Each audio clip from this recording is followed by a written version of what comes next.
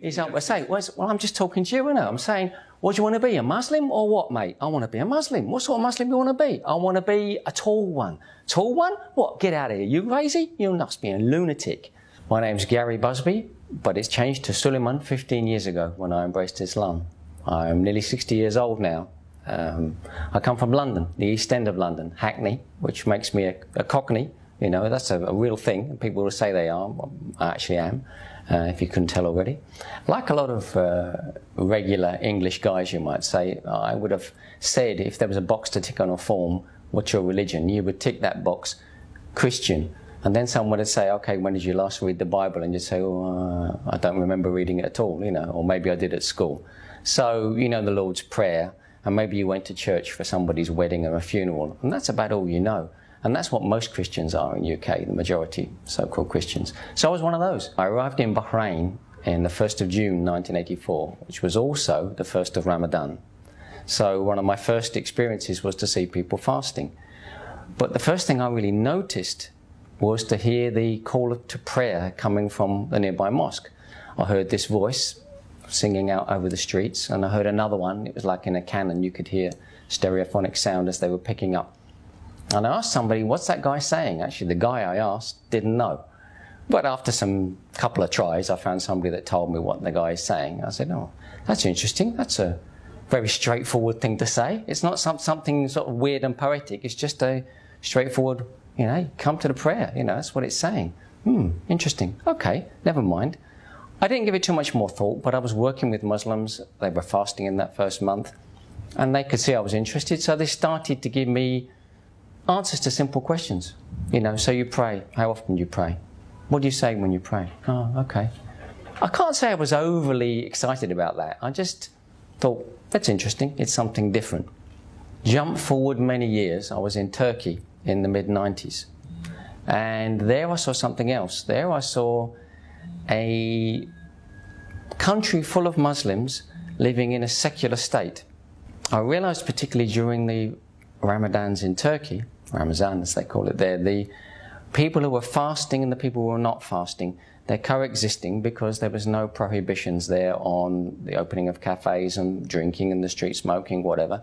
So you saw people choosing their fast rather than it being an overall cultural blanket. That's when I perceived something more. I started to notice there was a link between the people who I'd got to know and like and the ones who were fasting. It was a straight positive correlation, as a statistician would say. You know, this is a significant at the 95% level, you know. And I joined in. I just did that spontaneous thing. I said, I'm going to try this. What exactly do you have to do? Dawn to dusk? Yeah, okay, fine. It's not just a question of ignoring a few cups of tea. Immediately I found it tough, and immediately, oh, respect. You know, this is not easy. You have to want to do this. And during that time, somebody saw that I was interested, and they gave me my first Quran.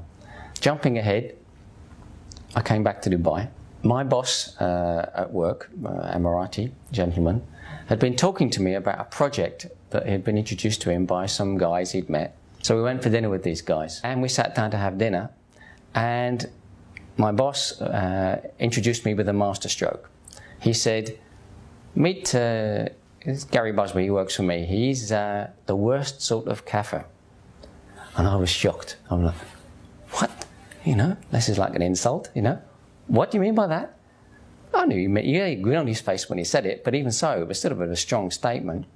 And he said, the trouble with him is he's read Quran, he's studied the life of the Prophet ﷺ, he knows quite a lot about Islam, he's asked me a lot of questions about it, and he still doesn't want to embrace. He says, well, chance to solve it. Ask the guys these questions you've been asking me. So I started asking them, and that was like 7 p.m. and 8 p.m. came and went, and so did 9, 10, 11, and 12. And at 12 o'clock, they threw us out the restaurant, and we stood in the street. We stood in the street for another half an hour, and I kept asking my questions. And it was somewhere between midnight and 1 a.m. We're standing in the street here in Garhoud in Dubai, and I guess it went quiet, and one of the guys said to me, so, have we answered all your questions? And I said, yeah, I guess you have. And he said, well then, why don't you just take the step you need to step across that bridge and do what you need to do. And that's what I did. That was on a Tuesday night, I think, and on that Friday, I embraced Islam in a mosque in Dubai. One of my biggest concerns around the time that I embraced Islam, immediately before and still immediately afterwards, was that I felt I might be getting into something that was too prescriptive.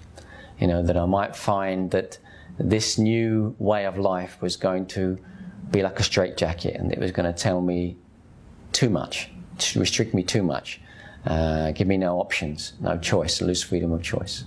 That turned out to be true and not true at the same time, in a very happy way, because yes, it does tell you what to do, but it tells you in the way that your father tells you what to do if he's a good father. He's giving you the best advice. You can still choose what you take of it and how you do it. You know, it's up to you. You're still a human being, but now you know you're being given good advice, and that's very comforting, isn't it? I'd actually found the formula. This was the way to fix myself. You know, follow what it says in the Quran. And it was like having the most wise dad in the world who was always hanging around near you to tell you stuff. Ah, don't do that, you know. And I thought, wow, this is amazing, everything.